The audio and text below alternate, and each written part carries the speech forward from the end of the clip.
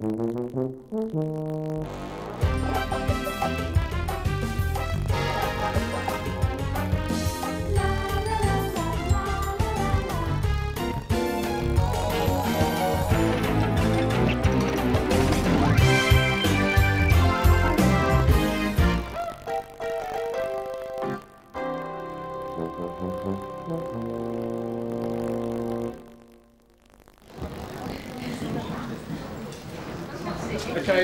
here we go. Quiet, still, please. We are recording. British audiences have been settling down to watch situation comedies on sofas or in TV studios for nearly 50 years. And in many ways, nothing has changed. 3, 2, 1, 0. Good luck, everybody. Here we go then. And action.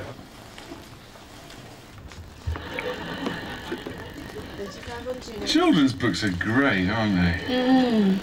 You don't get a sliding penguin with Emily's so-called Bronte, do you?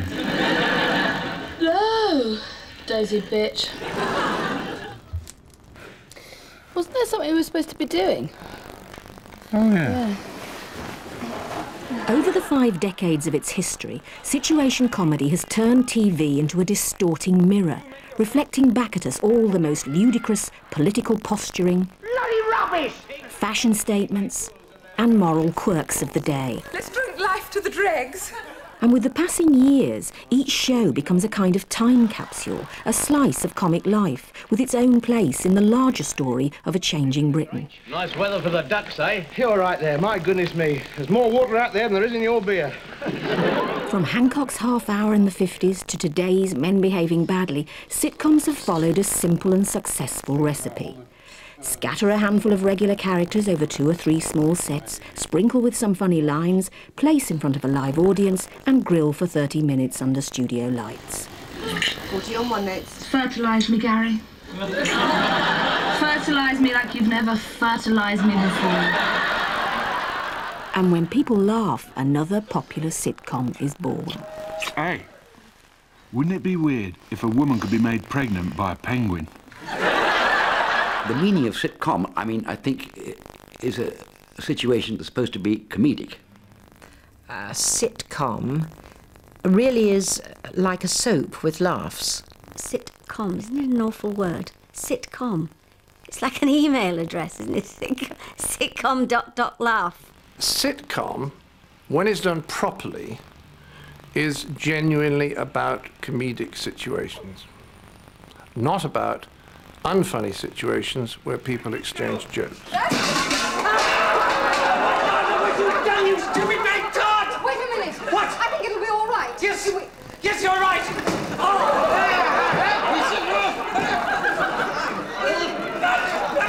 It's very difficult to define what a sitcom should be, because they come in all shapes and sizes. Domestic comedies and action comedies and 2 people in a room or whatever it might be.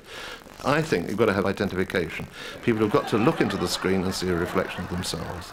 They've got to see their own lives reflected on the screen. I must get a plug put on this thing, Rodney. If you've got this vein of reality there, this layer of reality, and then you've got the conflict of different characters pulling away from each other, pulling towards each other. You're making out as though your parents are better than mine. Oh, don't be silly, Belle. They're not better. They're just different, that's all. How? Well, like you and me. I mean, we're not quite the same, are we? The way we speak, for a start. Well, I do it with my mouth. I don't know about you. If you've got a spark of humour and fun and drama, if you've got those ingredients, hopefully you've got a good, fun situation comedy. Doesn't guarantee anything there. You can have all those ingredients and it's... Sitcom is X amount of recognisable characters in a recognisable place, either domestic or workplace, doing extremely recognisable things, only slightly larger than you would in real life, and being either slightly more stupid, slightly more clever, slightly more sexual, or slightly more neurotic. And that happens week after week. And as long as they don't change too much, you'll be fine. She's going to take that top off any minute. It's coming off. It's coming off, coming off. In television terms, soap operas with laughs are as traditional as warm beer and cricket, but in fact, situation comedy is as British as a Big Mac and fries. I have a theory that situation comedy comes from a mixture of American soap opera and American personality shows, like the Jack Benny show, where he would have guest stars and a guest singer, and they would have dialogue, and he would do a monologue, and then they would play a sketch. And I think the American humour people realise that if we just have Jack Benny in a domestic environment, the show that he used to do can be talked about as if it's happening off stage. And that's really how American situation comedy started, with people like Benny and the Sid Caesar show. Light me up. And the sketches got longer and longer, and it kind of elbowed the other stuff out of the way, so that without sort of being aware of it, they had created sitcom. I'm hungry as a bear. Listen, I tell you what you ought to do? I think if we eat right away, huh? Okay, honey, wake up, beef stew? Swell.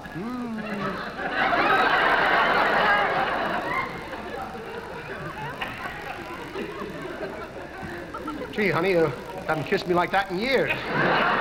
My first experience of situation comedy was somewhere in the early 50s when Ronnie Waldman, who was head of variety at BBC Television, or head of light entertainment at BBC Television, showed us a recording of an American show called Ozzie and Harriet, which was the adventures of a lovable, typical American family. Well, Governor, what's the verdict? Oh, it's a delicious lunch, Harriet. Wonderful. No, dear, I meant about a front door key for David. Well, if you think so, it's okay with me. Well, I think it's a fine idea. We've got an extra one right over here in the cabinet. Now, you realize what this means, David? Yes, sir, I think so. What does it mean? Okay, David, what does it mean? Oh, doesn't anybody know? And at the end of it, Ronnie switched on the lights and said, well, now, can we do that kind of thing on British television? And with practically one voice, we, the gurus of comedy at that time, said, out of the question. And the reason was because he had made it clear that the great attraction of situation comedy was that the whole audience identified with what was going on in them. But in Britain, society was so stratified by class that you could never identify with anybody like that. Now, for one thing, he had his own car. Secondly, he had a double-fronted house. Thirdly, he had a refrigerator, which in those days was like having a private jet. You know, so who would identify with a guy like that? So which class do you choose to pitch a situation comedy? And the first popular British situation comedy was called Life with the Lions. Breakfast ready, dear? Yes, darling. Would you like some toast? Yes, please. There's a slice coming up in a second. Which featured an American family, B.B. Downs and Ben Lyons and their kids, who were the same degree different from every class of British society. Therefore, no one looked down or looked up. I don't know, miss. Somebody phoned up the shop and ordered for flowers suitable for a young girl. Well, I wonder who's sending me flowers. I've no idea. Life with the Lions had begun on radio, which is also where the first recognisably British sitcom family came into being. Glum by name and glum by nature, they set the tone of British sitcom for the next decade with their weekly sketches in the radio show Take It From Here. Take it from here, don't go away when you can take I joined Take It From Here in 1953, and when I started, the Glums family started. And this was a quite appalling family, written by Frank Muir and Dennis Norden, and they wrote it as an antidote to all the cosy sitcoms that were on the radio at the time. Pa Glum was played by Jimmy Edwards. Ron, his thick-as-two-planks son, was played by Dick Bentley. And there was Ron's ever-loving fiancée, Eth. That was me. Dad, why won't you let me get married? Is it simply for financial reasons? Or has it got something to do with money? Because, Mr. Glum, if it is just money, we no longer accept that as sufficient objection. We'll manage somehow. Love will find a way. Eyewash. I beg your pardon. I said eyewash. Not very often, Dad and Pete. I really think that Pa Glum was a sort of forerunner of Alf Garnett. That I am not having in this house. Run! Come here! Because he was more or less against everything and for nothing, and I think that was the beginning of a change.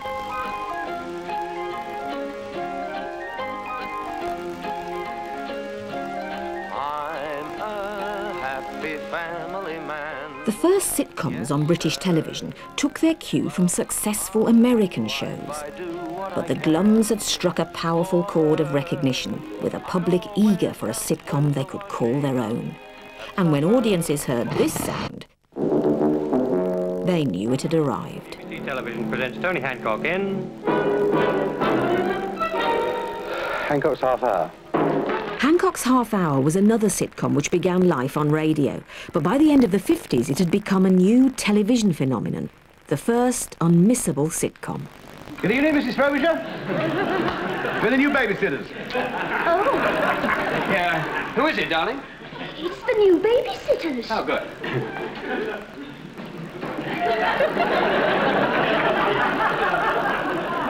May we come in, or would you prefer to bring the baby out here? Well, Tony Hancock, of course, is, you know, I mean, I worshipped him. I tried to impersonate him. I listened to his shows, particularly radio shows, perhaps 30 times each one. Went mad for a decade. The best comedy dialogue I've ever heard. Oh, this is hopeless. Let's face it, you don't like me, do you? No, I don't. Charming. Thank you very much. Took you long enough to find out, didn't it? You've had a dance, a fish supper, and a ride home. What more do you want? Oh, that's nice, isn't it? Casting that up in me face. It wasn't much, was it? I've had better nights. You've seen better days, too, dear.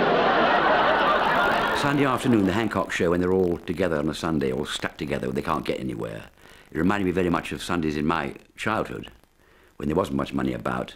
There were very few restaurants if you could afford to go, which we couldn't. And Sunday afternoon in the rain in Rains Park brought the whole thing back to me. Oh, dear. Oh, dear, oh, dear. Oh, dear me.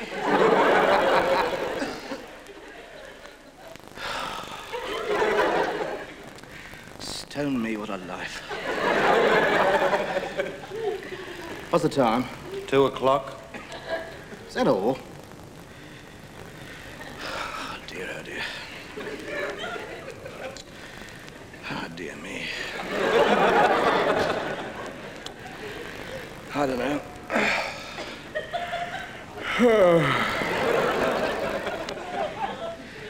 Oh, I do hate Sundays. They were trapped in that little house with all their pretensions and their dreams, really. And many, many people still live like that. You know, millions live like that. He represented the little man, if you like, not in stature, but the underdog, or somebody that, you know, life had dealt a bitter blow, or hadn't dealt too many good hands of cards to. Now then, can you dance? No. Play a musical instrument?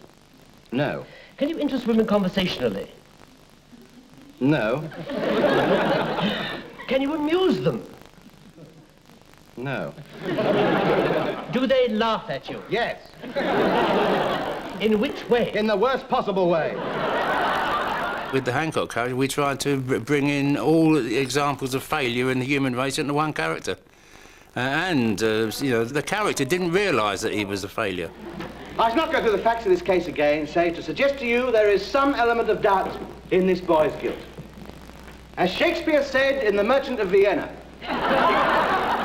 He used to bluster around and convinced that he was an unrecognised genius, and that one day the world would recognise him for his true worth. Because what he didn't realise is the world already recognised what he was. Complete and utter prat. Does Magna Carta mean nothing to you? Did she die in vain? Brave Hungarian peasant girl. He forced King John to sign the pledge at Runnymede and closed the boozers at 10:30. You started looking forward to Hancock. Say he went out on Thursday. You began to think about it on Sunday night. You think, oh, there'll be another Hancock on Thursday.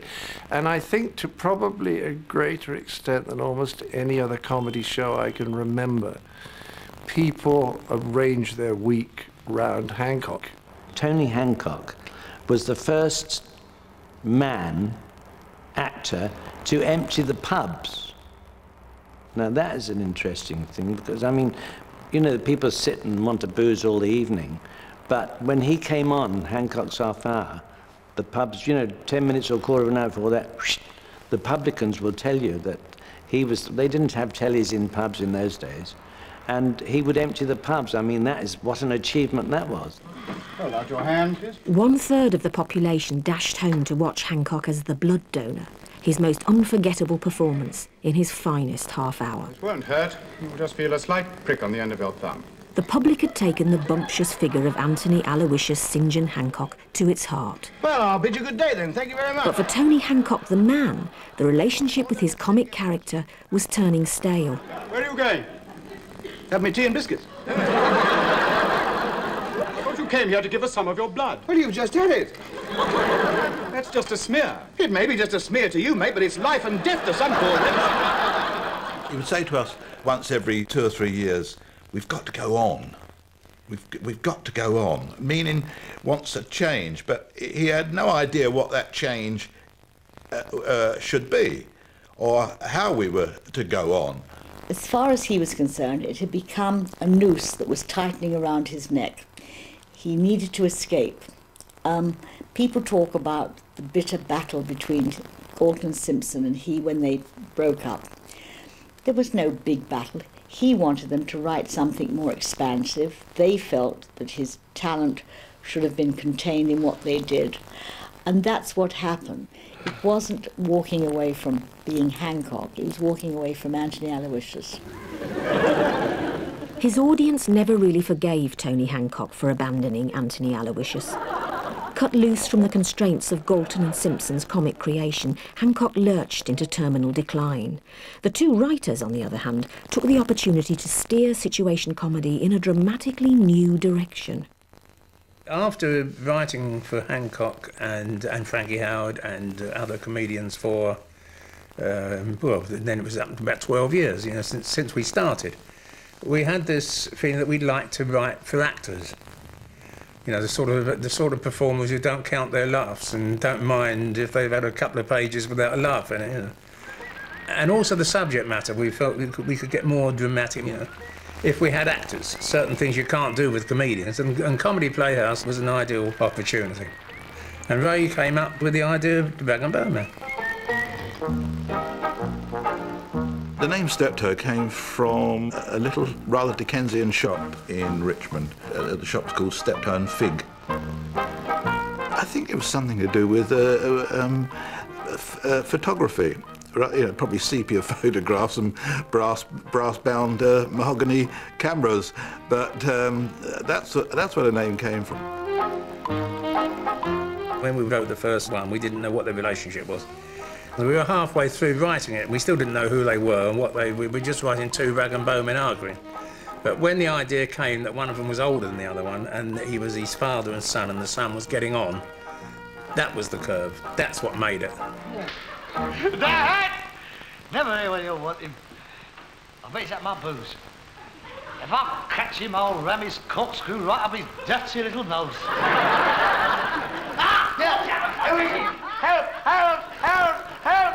Help! Help! Help! Ah! No, there's nothing here. I'm only a poor old man. There's no money here. My son will be in a minute. Help! I know. You wouldn't hurt a poor old ex-serviceman with only one lung. Help! Help! Oh! Oh! Thank God it's you.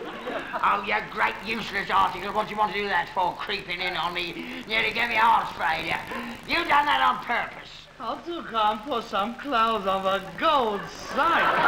What a revolting sight to have to come out to. You look like a pamphlet for famine relief. Wilfrid Bramble and Harry H. Corbett were both newcomers to television comedy when they were cast as Steptoe and Son. Harry Corbett's stage credentials included a spell at the famous Theatre Workshop. Its director, Joan Littlewood, had pioneered a new, earthy style of drama, which dispensed with the cut-glass accents and middle-class affectations of traditional theatre. They come in here, the punters come in here, they expect to have a card game, and what happens? They look around, what do they see? You and your bleeding birds and him lying about. Little wonder, then, that her protégé should find the prospect of playing a rag-and-bone man so appealing. Well, it's your fault. I had met Galton and Simpson and told them how much I really admired their work, and I really did, and said if ever they felt like writing anything separate from, because I never envisaged in 1,000 years going over into light entertainment. I then looked at television, and all I saw that was making any kind of good, what's the word, social comment, though I hate it, was the Hancocks, the Eric Sykes, this kind of half-hour comedy programme, you see. And, oh, I did envy them. So they remembered this conversation, obviously. They took me at my word, and this thing about the rag and bone men thumped through the door. I read it and immediately wired back. Delicious, delightful, cannot wait to work on it. I can remember being introduced to it as a very young child, watching it and thinking it was a drama. Because it was not, you know, sort of sparkly and colourful and glittering characters, because it was grim and it was set in a place that was, you know, it was set, their home was just full of junk and it was very depressing and they both looked such a mess. And I thought it was a drama I was watching. Enjoy yourself while you're young. Because when you're old, nobody will worry about you when you're all alone. Oh, you poor old man. You ain't got nothing to live for, have you?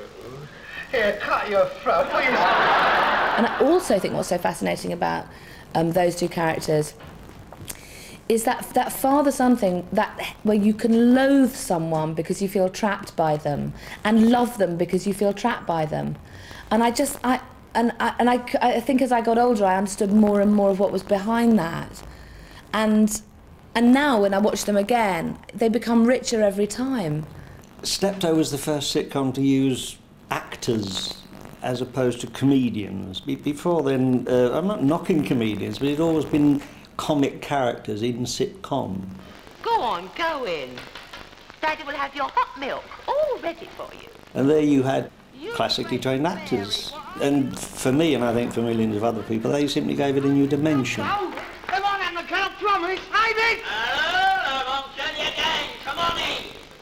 They got depths into it that had never been in the sitcom before. And your hot milk. You rotten little skinbag. What have I done wrong now? You loathsome little man, you dirty, smelly little pile of nuts. That's no way to speak to your father. Father? Harold was a better father than you are. You knew I had a bird out there, didn't you? Why did you have to humiliate me like that? And also, I mean, the anger, the conflict. I mean, everyone says that conflict is an important part of television comedy. But, I mean, they had conflict that nobody had ever seen before. You know, they didn't have a little row about her slimming or him giving up smoking. I mean, there were times when they hated each other in that. You could feel, I mean, I remember being actually rather shocked by it. You know, you almost sort of jumped back a bit from the screen and went, aha. Alan Ray did an episode where Wilfrid Bramble admitted that Harold's mother had been a slag.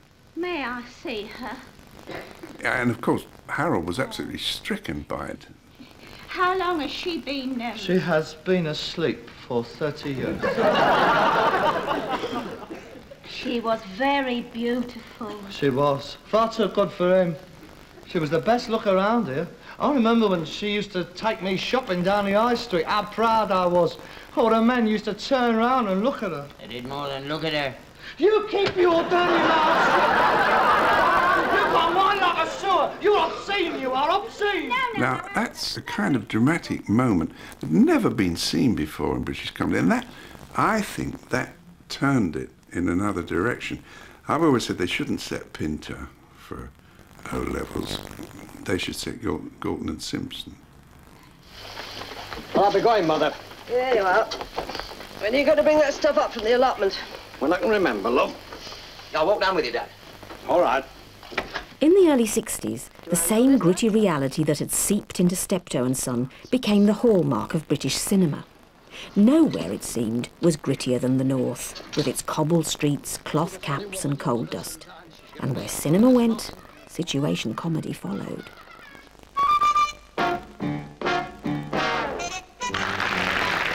The North was so in at the time. I mean, suddenly the media had discovered the North, and Ian came from the far north, the northeast, which had never been seen on the screen at the time. We were very much influenced by trying to put some of the grainy North on the screen that we'd just been watching in Kind of Loving, Saturday Night, Sunday Morning, Loneliness of a Long Distance Drive, that kind of thing. And getting away from, it was a reaction away from the traditional film comedy, which tended to be with Donald Sinton and Kenneth Moore in blazers and cravats.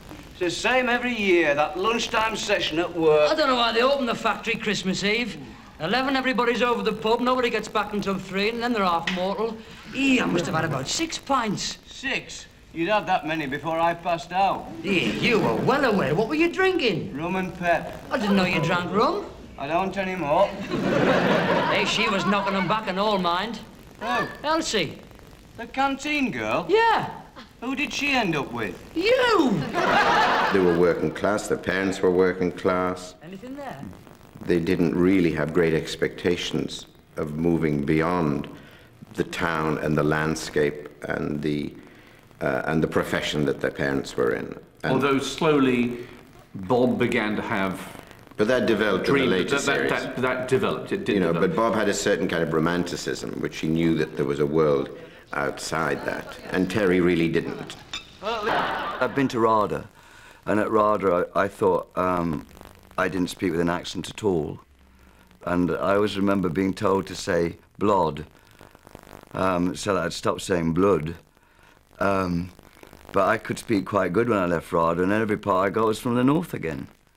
So I had to relearn it all. All systems go!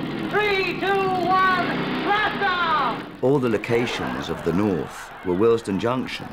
Willesden Junction is about 2 miles from the television centre at Shepherd's Bush, and we found a location that was a row of back-to-back houses, just like you find in the north, with the little backyards and the little lavatories by the alleyway right down the middle, and at the end of the alleyway was a line of railway sleepers and then a grassy bank and a canal. Needn't go to the north, need you? Rocker was a wonderful plot, actually, which I think that was based on something we'd read in the paper. I mean, I drove a scooter around about that time, and I remember taking the test, and it didn't happen to me, but I heard the story of how the instructor doesn't come on the back of the bike with you. He stands somewhere on the route, and at some point he's going to step out into the road and say, "Stop." And it seemed to us that that was a marvellous situation for a bit of Bob and Terry. Terry is trying to help Bob pass his driving test, so he said he wanted to help him practice emergency stops.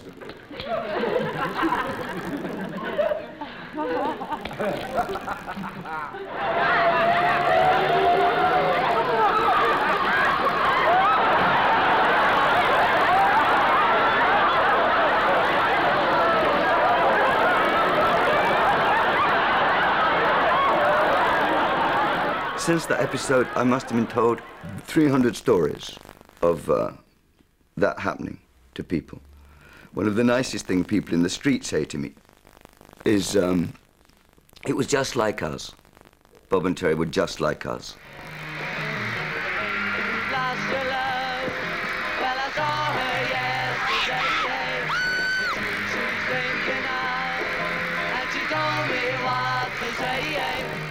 As the 60s started to swing, a new and restless generation began to make itself heard, first in pop music, then in politics.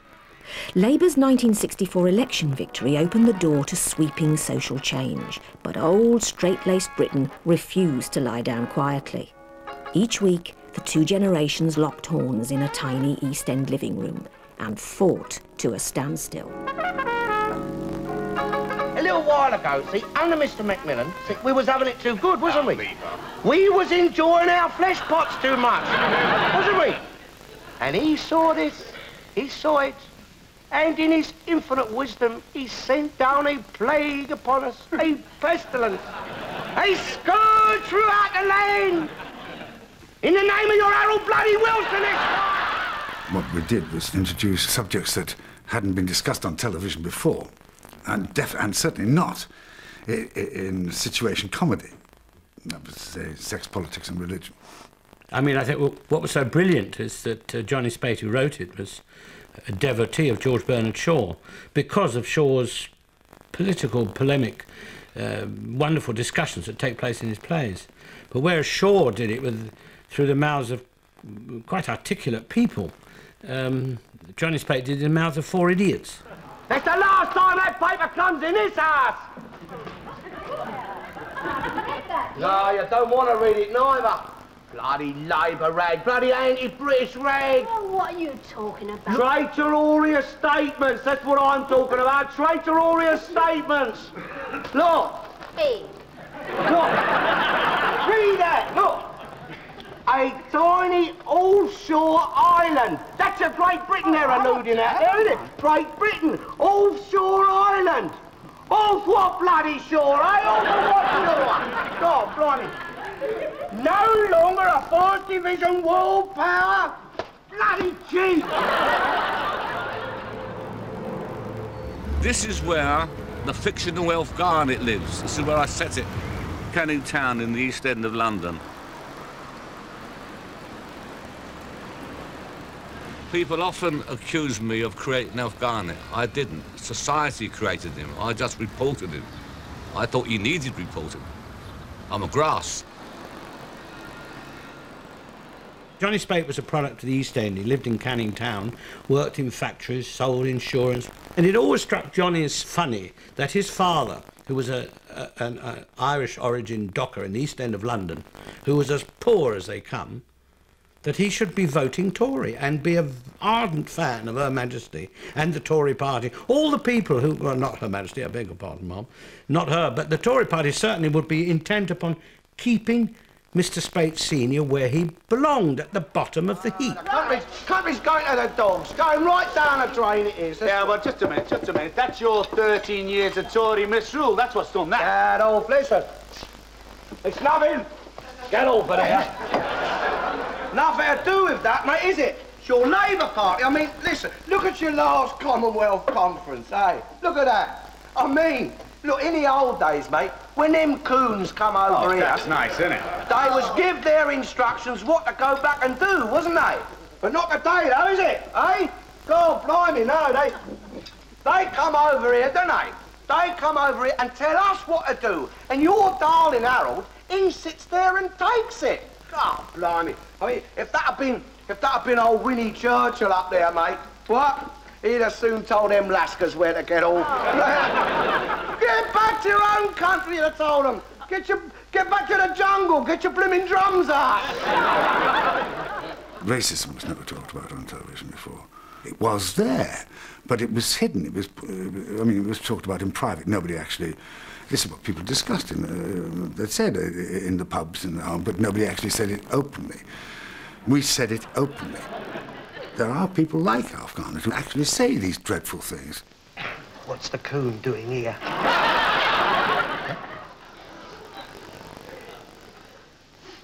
I'd give him blood the same as her. What you mean, for other coons, like? No, for anyone.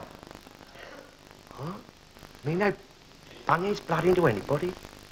Yeah, why not? Why not? How do you do? I think that society was changing. I think that people were becoming aware of black people being here. And I think that people were frightened of it. Because we were here. And what did that mean to them, to their lives? Were their daughters safe? And I think that the presence of black people in that way affected the way the English felt about themselves. And in something like Till Death Us Do Part, what you saw was sort of rabid paranoia about the loss of the greatness that was this country. Look, Enoch Powell, on a point of information, was the first one who brought the wogs over. He was the first one to extend the hand of friendship to your coons. He brought them over expressly to run our railways for us, sweep our roads, look after our public conveniences, see? And they was happy and content to do that until your bloody Labour lot started bunging their ideas in their head, daft bloody ideas, and unsettling them all.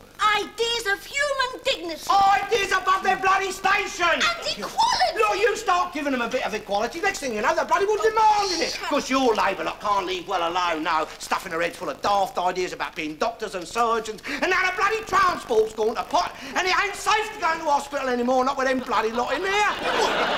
You have to take it in context, and obviously, if it was in the context of saying this man is right, and we do believe his opinions, then obviously that would be deeply disgusting. But that wasn't what Spate was doing. This wasn't comedy brutalising the people that Garnett was brutalising. In a way, it was brutalising Garnett.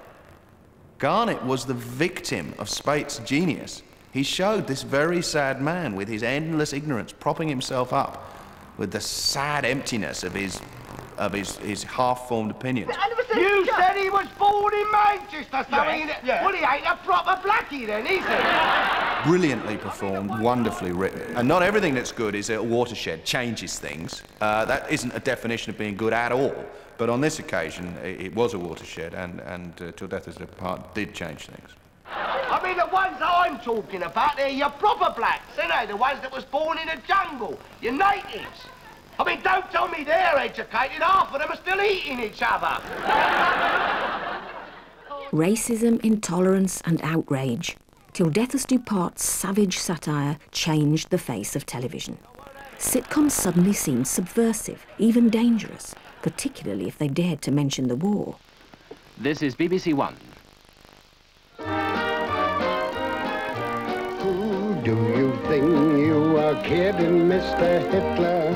It was timely. I don't think we could have done it much earlier, really, because the war was, I think, too fresh in the minds then.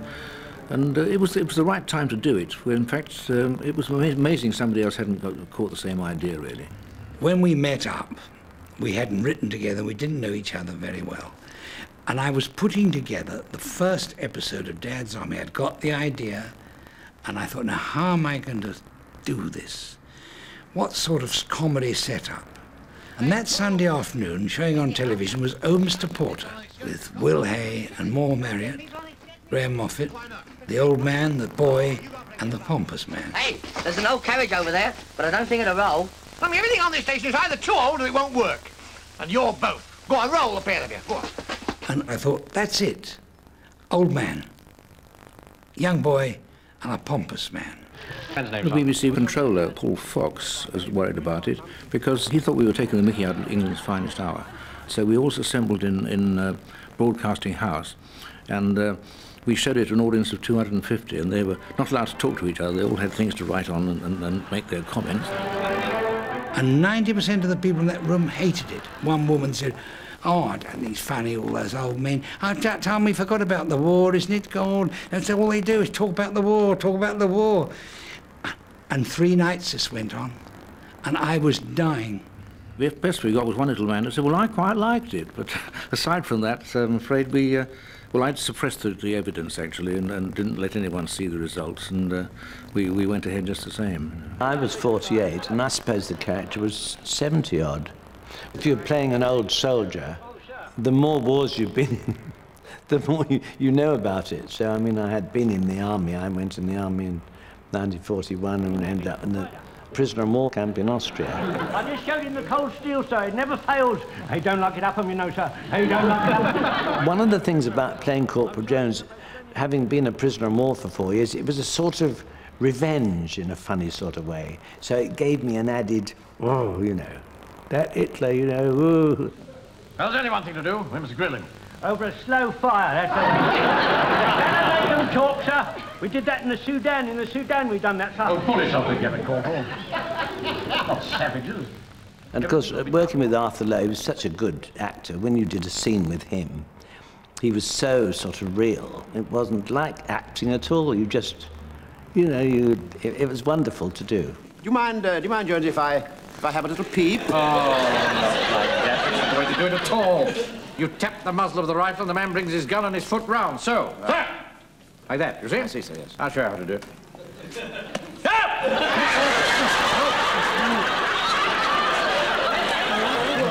As far as Dad's arm is concerned and Captain Mannering, we're really back to pomposity again, because it's terribly pompous. But the most wonderful thing is pomposity being deflated. When his cap goes to one side and he ends up with his glasses like... That's wonderful, wonderful comedy. His great quality, I think, was outrage. He was a great bridler. He bridled a lot. Judas. I beg your pardon? Judas! I'm awfully sorry, but I don't quite follow you. It was class again. It was a bank manager facing a public school boy. It was wonderful because John Le Mesurier was, as my mother would say, was the real thing, because my mother was a bit of a snob.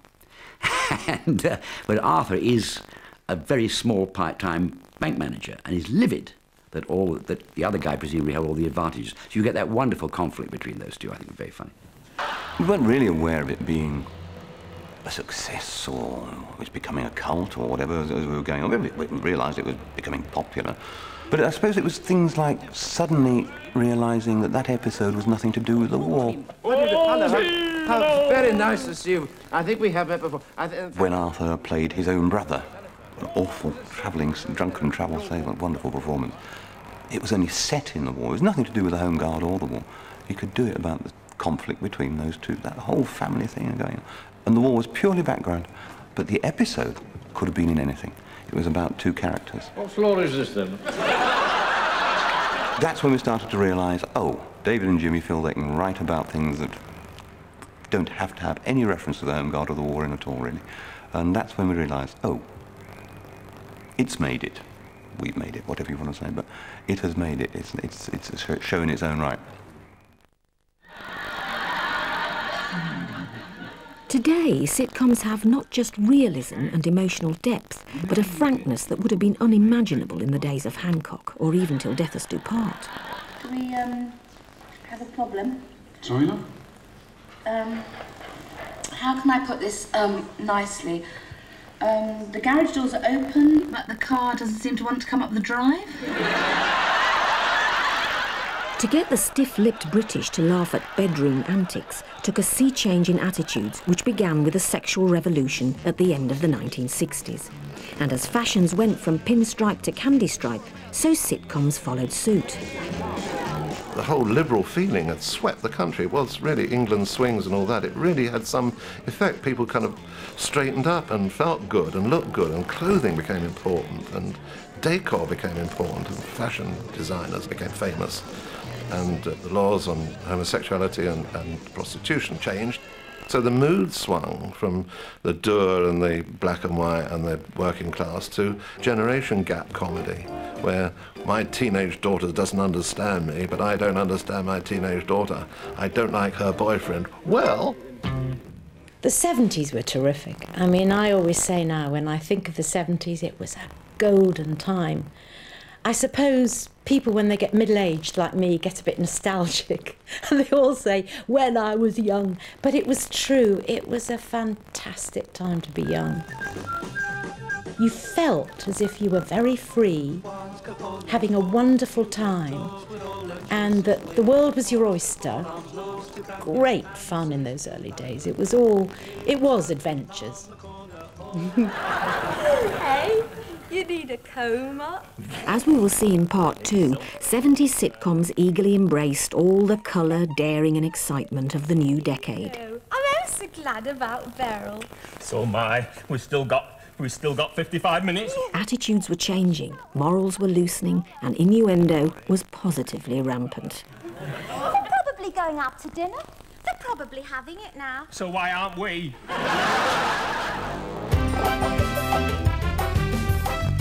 And part 2 is at 10 o'clock next Wednesday.